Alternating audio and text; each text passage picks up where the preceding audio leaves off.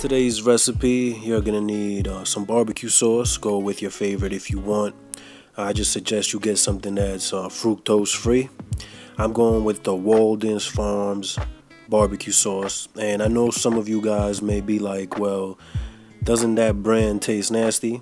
Well, I do agree, it does taste, it's not up to par, and it doesn't have the consistency of barbecue sauce, but I found a way to change that and change the taste and the consistency, and that is add honey to it.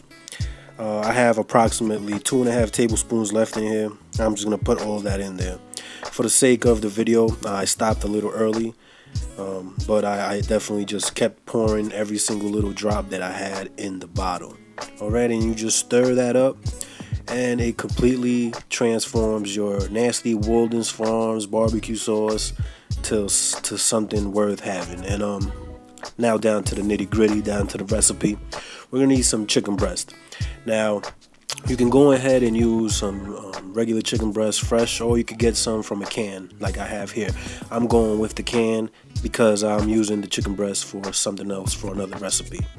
Alright, you need some fat-free mozzarella, whole red bell pepper, the barbecue sauce, of course, some pineapple chunks. Make sure they're in pineapple juice, not in syrup.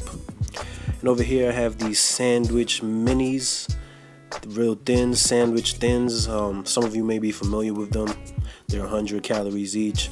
I have the whole wheat flax and fiber ones. I also have the honey wheat ones, and these are basically going to be our crust. As you see it over here on this oven tray I already have 4 of them laid out.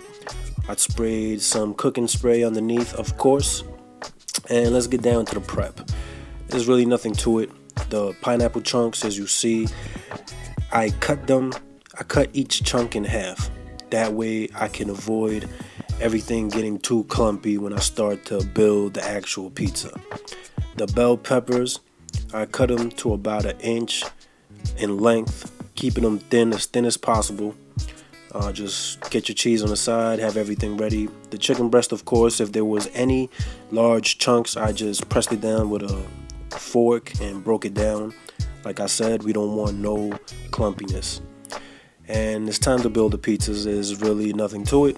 Get about 1 tablespoon to 1.5 tablespoons and just pour it over each slice, and then spread it with the spoon itself. Now, this is a real fun recipe that you can make with your kids, you can make with your loved ones, for a game, for you just having some company over and you want to wow them with some delicious healthy food.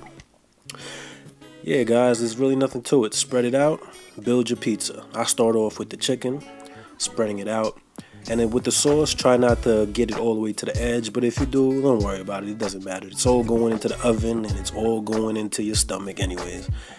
Alright, and then we just start to put some bell peppers and some pineapples after we get the chicken. Okay, put as little or as much as you want. It doesn't really matter. Okay, this is an excellent combination of flavors. It's like man, I don't even know how to describe it. They taste delicious. I already had them. I ate all of them, of course, for lunch and for a snack. And after you finish off with the cheese, after you put your cheese on there, pat it down some, and that's pretty much it. I'm gonna make sure I build the other 3. This is what they look like. I have the oven preheated to 350 degrees. Alright, and we are gonna bake for 10 to 15 minutes. So around the 12-13 minute mark, you should be good. This excess barbecue sauce that I have here, I'm gonna use it in a future recipe, probably today or tomorrow. Another installment of Would You Eat This? So, keep a lookout for that. And we're gonna pop this into the oven and let the oven cook the pizzas. And like I said, 13 minutes later, this is what these little tropical Walden Farms pizzas look like. They look delicious. I'll put them on a plate so you can get a better view. And yeah guys, this is the final product. Give it a try. I guarantee you will love it. Alright, appreciate you guys watching. Y'all be good. Y'all hold it down.